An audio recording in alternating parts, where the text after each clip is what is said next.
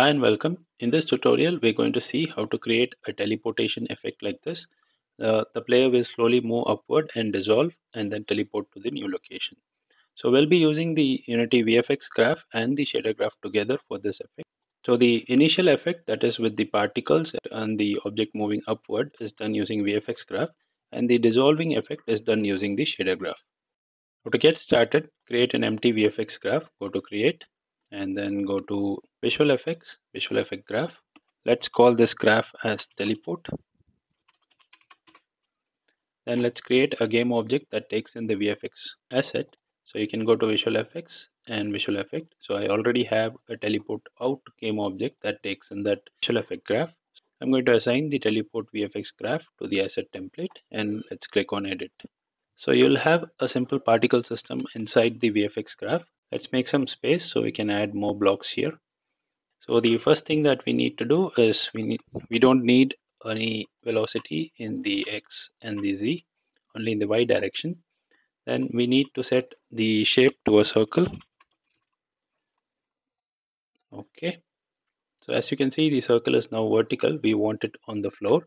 So expand this arc circle option, and under transform in the angle, rotate it in the x-axis by 90. So this seems to be okay.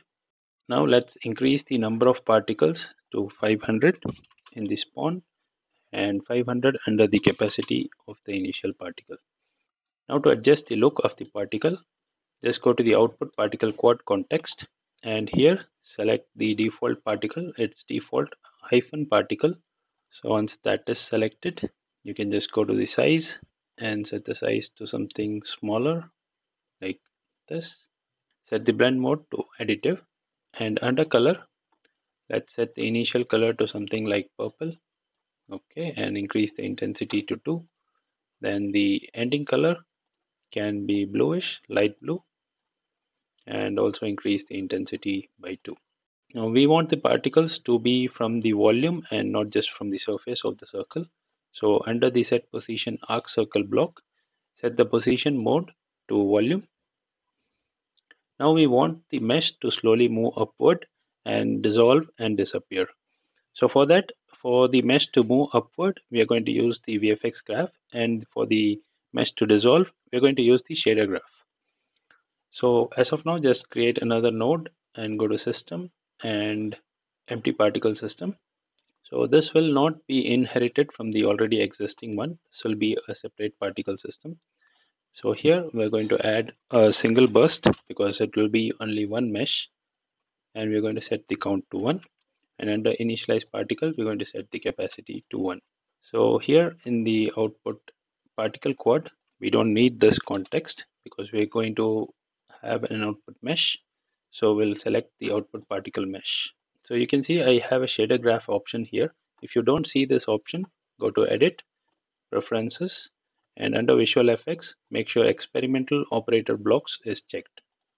Now the capsule is very small, so we won't be able to see that. So we'll create a block called as set scale, and we'll set the scale to like 10 times in the X, Y, and Z. And before we go ahead and edit this, we are going to create a shader graph. The complete tutorial, you can watch our video on how to create a dissolve shader. For the purpose of this tutorial, we have created a simple shader. So you can just right click and go to create, and you can go to shader graph, and you can go to URP, and you can create a lit shader graph. So once that is done, just go to your shader graph, just double click to open it. So you will only have these two contexts, the vertex and the fragment. All you have to do is add a simple noise block and connect it to the alpha, and create a parameter here, a float parameter called alpha clip, and connect it to the alpha clip threshold. Then add another parameter called color and connect it to the emission. Now you also have to go to the graph inspector and make sure support VFX graph is checked. And if you don't see the alpha and the alpha clip threshold, make sure you select transparent here in the surface type, and here alpha clipping is also checked. So that's it. This is a very simple shader. You can watch the other video for more details, and just save this asset and go back to teleport, and here you'll be able to select the dissolve shader. If you're not able to select, that means you've not enabled VFX graph support in the shader graph. Now here in the alpha clip, we have to change the value from 0 to 1 slowly so that it starts dissolving. So we'll set the color to something like a bright yellow so that we are able to see the effect. So to change the value from 0 to 1 slowly over lifetime, we're going to use a sample curve. Okay, and make sure you make it 0 to 1. Okay, and then connect it to the alpha clip.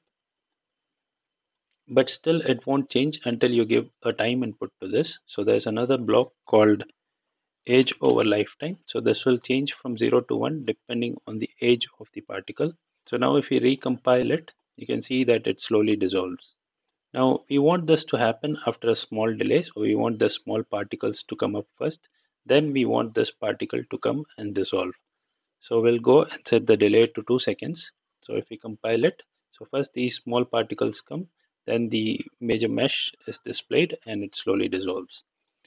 And the dissolve is really fast. So let's go ahead and add a lifetime here and set the lifetime to 5.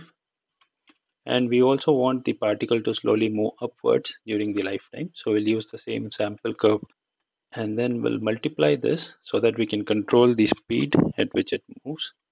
So we'll add a multiply block and we'll add a set position block under the update. Okay, so we want it to move only in the upward direction. So we'll set only the Y position and we'll multiply this by 2.